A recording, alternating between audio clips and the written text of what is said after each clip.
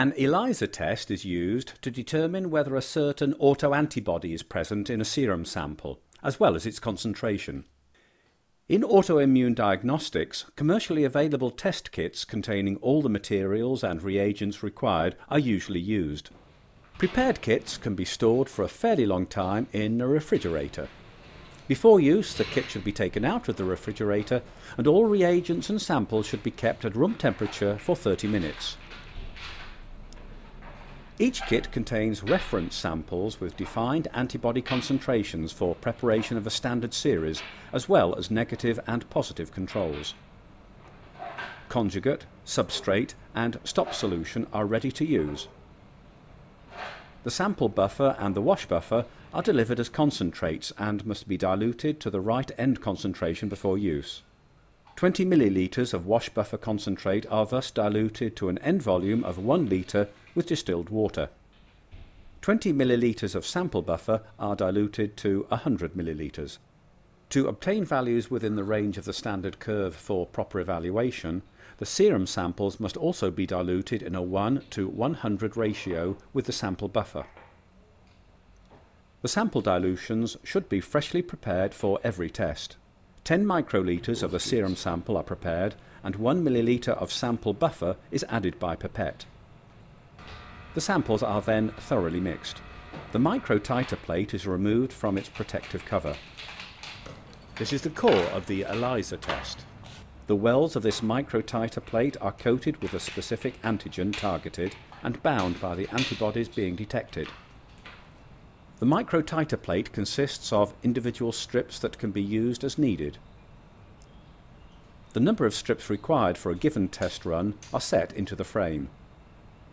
Leftover strips can be returned to the protective cover and stored in the refrigerator for later use.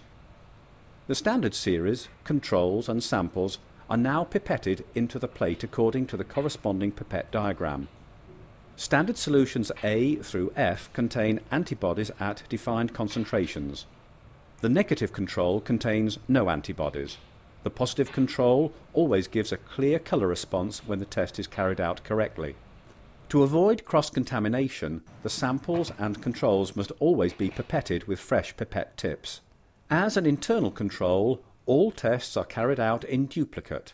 Standards, controls and samples are each pipetted into 2 wells. As far as possible, all reagents and samples should be pipetted to the bottom of the wells. Autoantibodies present in the serum samples can bind to the antigen that is immobilized on the plate. This occurs during the first incubation, which takes 30 minutes. To remove unbound antibodies and other components of the sample, the plate is washed 3 times with 300 microlitres of wash buffer per well in the ELISA washer. To remove residual wash buffer, the plate is firmly tapped several times. An enzyme-linked secondary antibody is then introduced, such as anti-immunoglobulin G antibody, covalently bound to the enzyme horseradish peroxidase.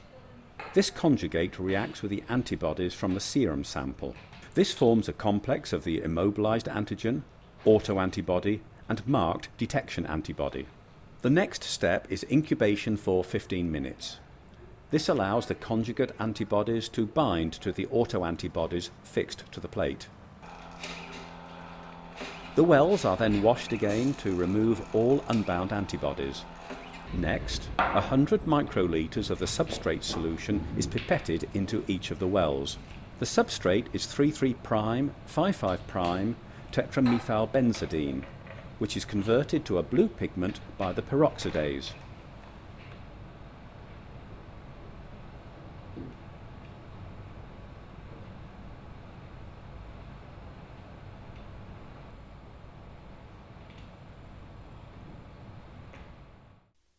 After a short time it is possible to see the different intensities of blue in the various wells with the naked eye. This reaction is also complete within 15 minutes.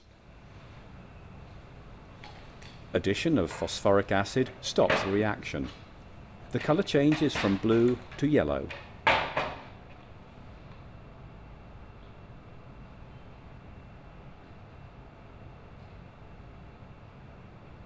The intensity of the yellow colour of the individual samples is measured by a plate photometer at a wavelength of 450 nanometers and recorded graphically.